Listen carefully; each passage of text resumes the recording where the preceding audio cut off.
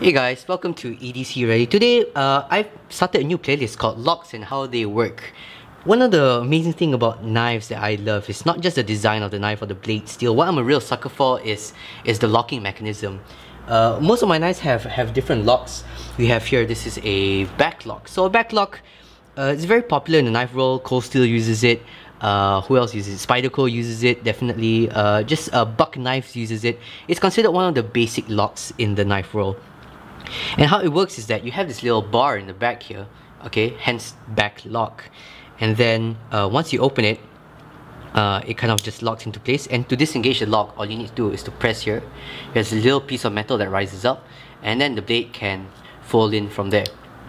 And it's pretty interesting how it works, because it doesn't only just have a bar here. The back of the blade is also designed for this bar to fall into, and then you have a little spring here. So without further ado, I'm going to take this apart and kind of show you guys the pieces of it and how it works. So now that I have it disassembled, this is pretty much how it works. You have the stop pin here, which goes through here, and then you have the pivot pin here, which goes through here and goes through there. Then you have the little lock bar pivot here, which goes through here and then through here. And then you have this little metal spring here, which actually goes into a little hole in the middle, in the back here. And then this pretty much is just one big plastic piece that kind of it's pretty much an integral piece of plastic. So technically this is an integral knife. Alright, and then that goes back here. And what that does is that it provides a little spring tension. So this will always push this piece of metal up here. And then when it's closed, the knife is pretty much like this. Okay, so just imagine that this is like that. Alright, just like just now. And then this pushes it up. So this keeps the knife closed, because for this knife to move out, I have to put my thumb in here, introduce some kind of rotating pressure, and then this will slowly push the knife like this, okay, like so. And then that will push this bar up and then force the spring down. And then as it goes around, okay, it just keeps going around. And then once it gets around here, as you can see, that there's a little L shape in the bar here. And then once it goes all the way around, the spring will then continue to push it until it closes here. And then it locks, like so, like that. Right? And then for you to unlock it, as I mentioned, you need to press this down. Okay, you press this down, and hence the spring tension will always make sure that this has pressure pointing downwards.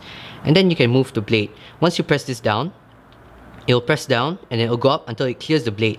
Once it clears the blade, then there's no pressure on the blade. You can move it, and then if you release it, there will be downwards pressure onto the tang of the blade here. Alright, and then pretty much once it gets back to here, this will keep pressure here, and then this will keep pushing down there, keeping the blade in place like so. So now I'm going to put the knife back together and just give like little pros and cons of a back lock. Okay, pros and cons of a back lock. The first of which is that, I gotta say one of the big pros is that this is pretty much an ambidextrous knife. So you can move the clip here and here, to here or here. And with the back lock being just the lock that's in the middle of the knife, it doesn't matter if you're a right-hander or left-hander, you're gonna have the same experience. So you can always like flip the clip around, and then you're gonna have just as good of a time as a left-hander as you would as a right-hander. Now the advantage of the knife is that the knife is this lock is actually a pretty strong kind of lock. Unlike other blades right here, let's bring this is a frame lock. So a frame lock, you have this little frame here that kind of bends into place. How this would break is that if you add enough pressure, this lock will actually either slide that side or would slide that side, and then that's how the blade fails.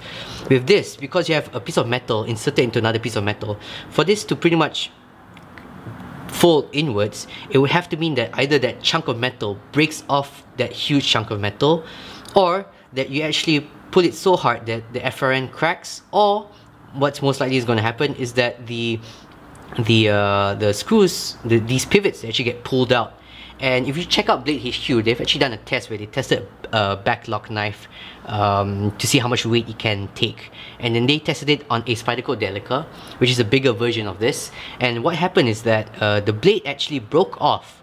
Okay, the lock didn't fail, but the blade itself over here, they actually just like, they managed to like peel it off. Like the blade itself just like snapped and pop, and then it goes off like that. So that in a sense shows that the knife itself would fail, the blade would fail before the lock fails. A couple of disadvantages, the first of which is that Back locks tend to use a lot of friction. It can be pretty smooth. This is pretty smooth, but it's not going to like fall shut like you see on other knives like this. This liner lock here can just fall shut like that. That doesn't really work because it does require a lot of friction to use the blade. So as a result of that, it's not very fidgety. You can't just release this and then with a shake it can go down. But all in all, it's not like the fidgetiest knife.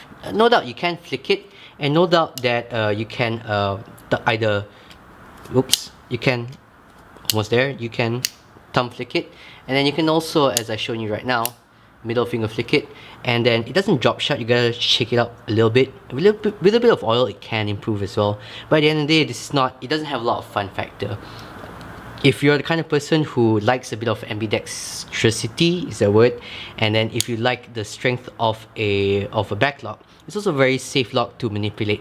So my wife has a tough time like unlocking a knife like this because she's afraid of the blade coming in the direction of you. But in a back lock, what you can do is that you can hold the blade and then you just press this. It's very intuitive to unlock this knife. You just press down and then bend it in, and then because your fingers have a little finger choil here, it's very safe. No, it's not gonna fall onto your finger like so, like that knife would. So all in all, I really like the back lock. I like the simplicity of it. I like the strength of it.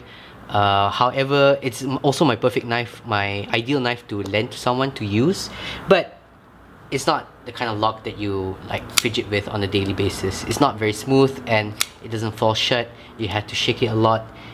And oh, one last thing, back lock's actually nice to open up double hand, like so. I don't know, something very satisfying about that click from a two-hand opener. Alright guys, hope you guys enjoyed this video. Do comment below. I'm going to do a whole series about frame locks and liner locks and so on and so forth, and XX locks. Alright guys, hope you guys enjoyed this video and stay ready.